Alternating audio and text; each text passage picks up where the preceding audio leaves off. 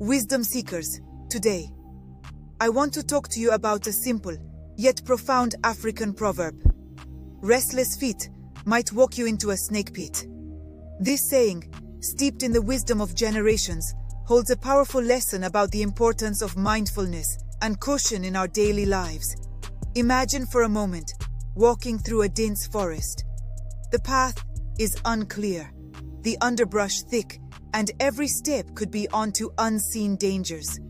In such a place, the restless feet that rush without looking are the ones most likely to find themselves in peril.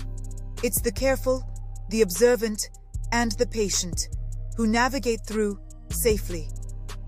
In our fast-paced world, it's easy to become those restless feet. We're constantly bombarded with the pressure to move faster, to do more, to be more. But in our haste, we risk stumbling into the metaphorical snake pits, those situations that could harm us, set us back, or lead us astray.